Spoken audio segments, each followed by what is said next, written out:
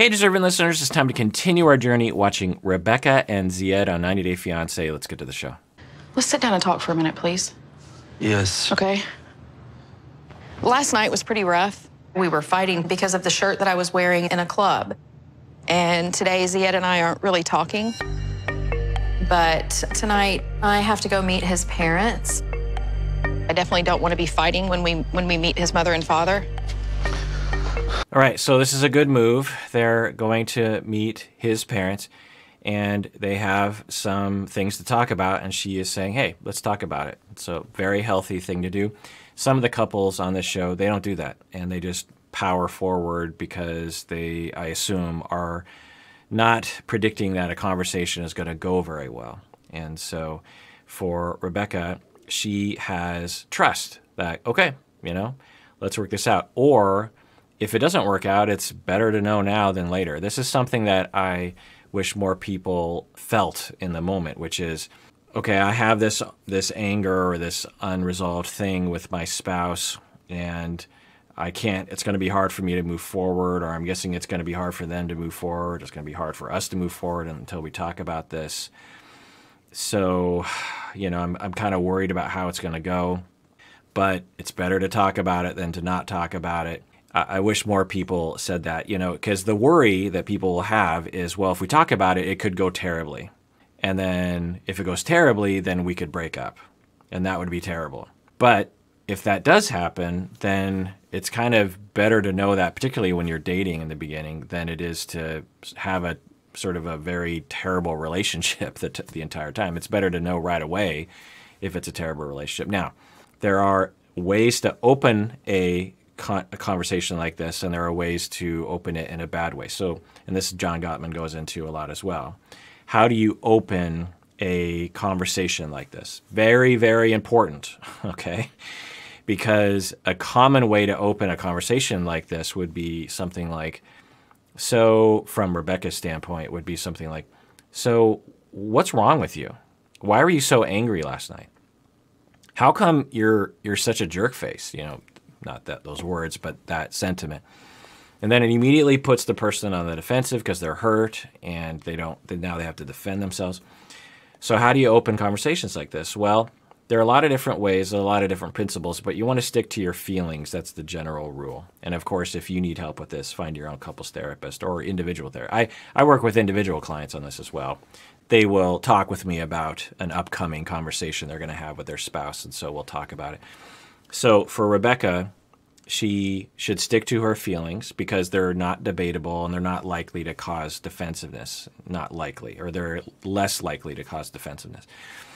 So something like, so I just want to tell you where I'm coming from. I thought we had talked about my dress, and I thought I explained to you. Actually, I'm already opening this in a bad way because it's critical. So if I just stick with Rebecca's feelings, it would be, so last night was really scary to me, and I was hurt that you weren't listening to me. I felt like you were pushing me away, which hurts me because I want to be close to you. Okay, so you hear that I'm saying I'm hurt by you, not because you're a jerk face, but because I want to be close to you. So you want to sprinkle those kinds of things in. It sort of sweetens the pot, if you know what I'm saying. I love you, I want to be close to you, and when you distance yourself from me, it really hurts me, and it scares me because I worry that this is how we're going to deal with things. I was also scared that you didn't really care about my wishes in terms of how I dress. Now I understand, and this is when you would validate what he has been saying or what you think he's feeling. I understand that I'm in a different culture right now. I understand this puts you in a weird position when we're in public. I don't want to do that to you, but this is where I'm coming from, that kind of stuff.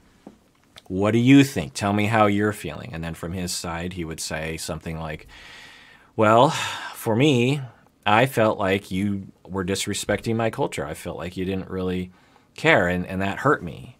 And I get that where you're coming from in terms of your history, but while we're here, could we please just do things a little differently? When we go to the States, I promise you, you can dress however you want. But here, it's so rigid and it's so weird compared to where you're coming from And it would just be so much less stressful for me if you could just not dress like that when we're in this country. As soon as we go to the States, I guarantee you, everything will be fine. I won't have any thoughts about the way he dressed. I don't know if that's even how he feels, but it's things along those lines, and there are many other possibilities. Let's see what they do. Let's see how she opens it up. That's the key thing here.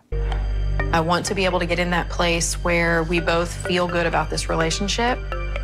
Before I came here, I was hoping we would get engaged, and then... All right, so a good thing she's doing already is contact, physical touch. To do that as you open a conversation like this will definitely help. It has a calming effect on the person. It communicates that you care and that you love the person, that you're not just there to blast them. You're here because you want to preserve the relationship. So when I see couples doing that in couples therapy, I know that that is a strength we can definitely rely on when they are in conversations like this. Even if, when you have conversations like this, even if you're kind of like, I don't want to touch his knee right now, if you can find it in yourself to reach out for both people, and I would hope that he would put his hand on her hand or something along those lines. Let's see what they do. Bring him to America and marry him. I just want to talk about what happened last night. Last night made me so much angry. All right, so pretty good. She just had an open-ended question. I just want to talk about what happened last night. And he says, what happened last night made me very angry. That's good. So he's talking about his emotions. He's not being critical of her. Let's see where they go from here. Last night, really. I want you to understand it's not good because this is my country and I know my country what. He keeps saying that, which it might mean a lot to him and might seem self-evident to him, but it clearly hasn't resonated with her, and he's already said that over and over again. I don't think she is getting what he's trying to say with that. Or maybe she is, and she just doesn't agree with it. I don't know.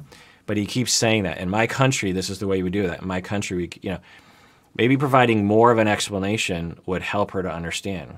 Because for her, I'm guessing what she's thinking is, okay, fine. In your country, you are massively sexist to women and control women, and you tell women how to dress, and I don't want to do that. So welcome to me.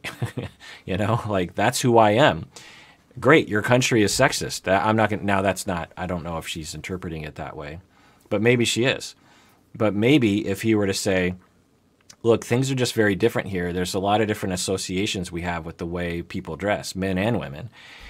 And it's just very stressful for me to think about all the thoughts that people have about the two of us, and maybe to personalize it to him so that she could have empathy for him. It's like, look, you're free to dress the way you want to dress, but I'm telling you, it's so stressful for me to be in public with you if you're going to dress like that, because all I can think about is all the negative thoughts that I know everyone is having about both of us, you and me.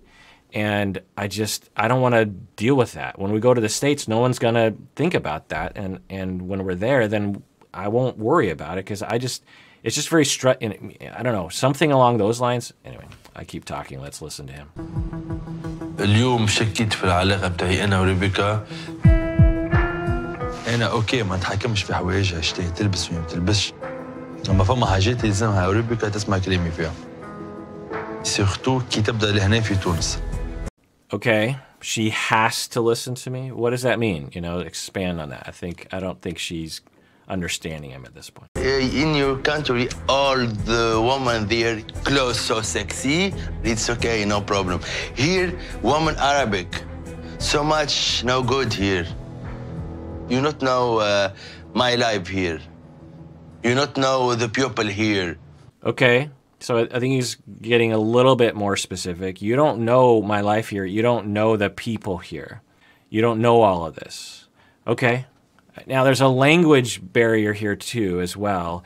So that doesn't help, because this is a pretty nuanced conversation. I mean, I don't know if you can tell, but I'm having a hard time talking about it because there's just so many nuances and landmines, frankly.